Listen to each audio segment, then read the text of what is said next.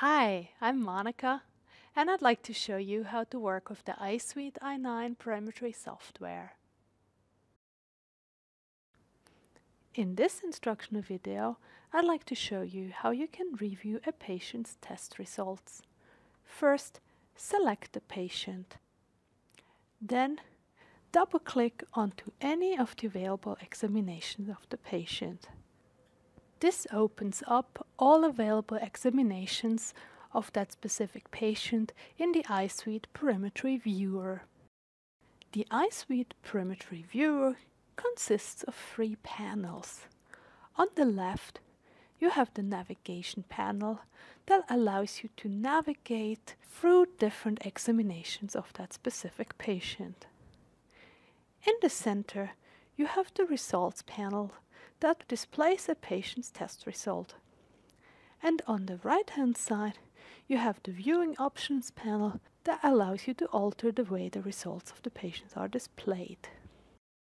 Let's have a closer look at the navigation panel now. The navigation panel allows you to navigate between examinations by simply clicking onto any of them to display it in the results panel.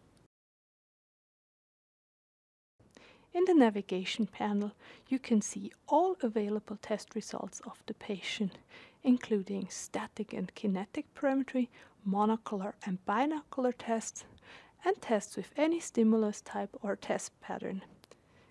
In the example here of an end-stage glaucoma patient, you can see both the 30-degree G pattern and the 12-degree M pattern. If you want to see only certain types of tests, you can use the filter and sort function.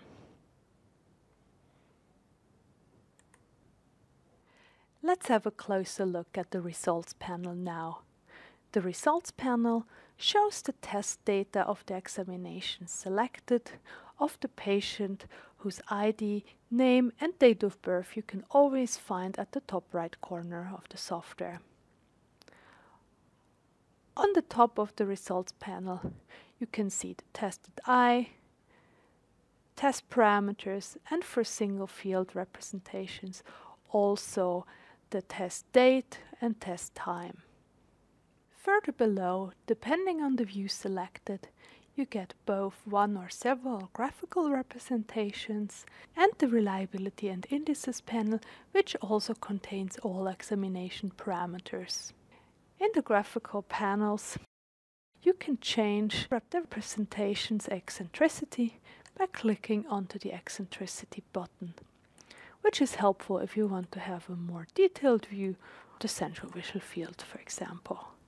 For more detailed information about the representation, you can click anywhere into the panel and the pop-up window opens up with both a description and interpretation aid of that specific representation. Click anywhere outside of the window to close it again. The same type of detailed information is also available for the reliability and indices panel. Let's move on now to the viewing options panel on the right-hand side. The viewing options panel allows you to alter the way the results are displayed in the results panel.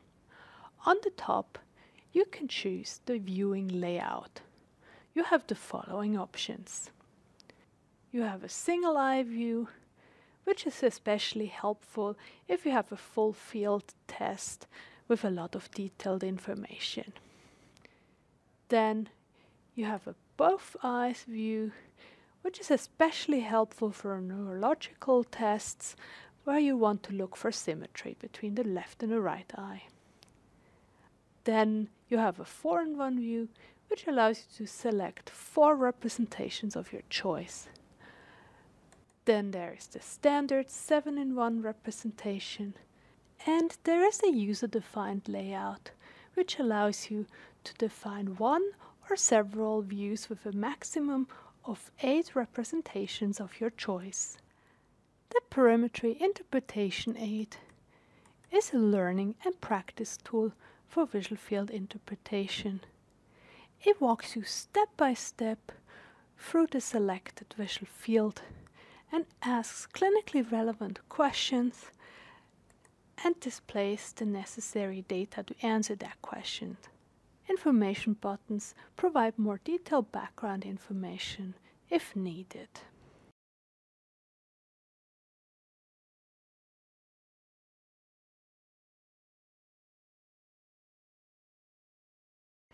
To exit the Perimetry Interpretation aid, click onto any other view icon. There are also several ways to look at multiple visual field results in a row. The Series view allows you to select 3 representations of your choice and to display multiple visual fields next to each other. In the Series view, you can mix different test patterns. The trend analysis for single eyes shows you both a global progression analysis as well as cluster trend analysis and polar trend analysis for the selected eye.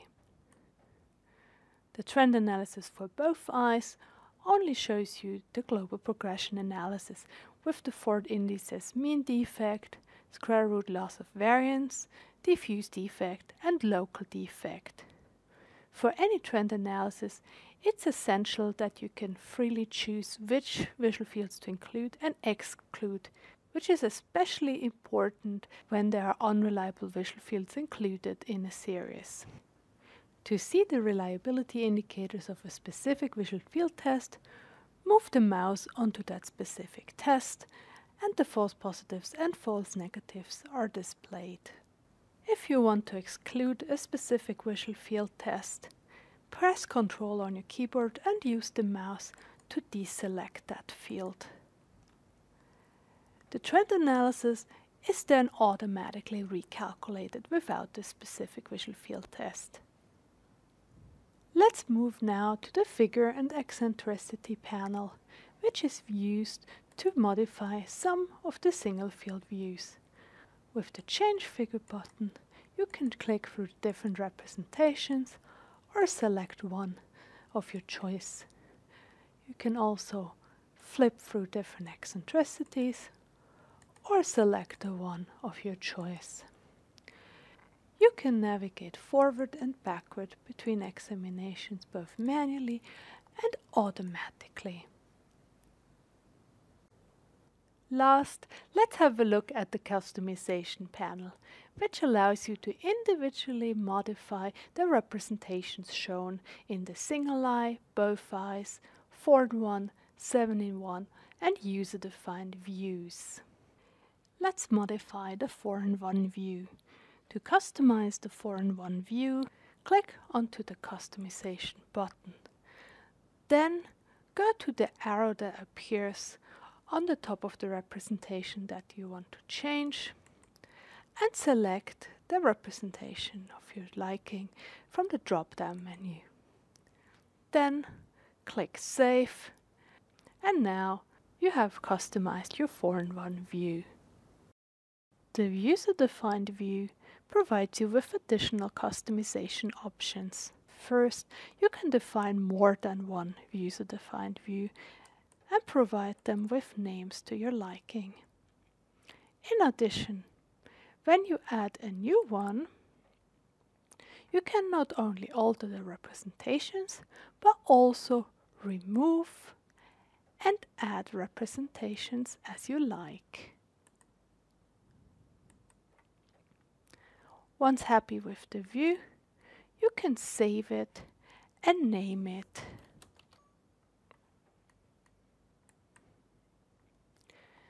This new view then appears in your list of user-defined views and can be selected. I hope you enjoyed this training and found it useful.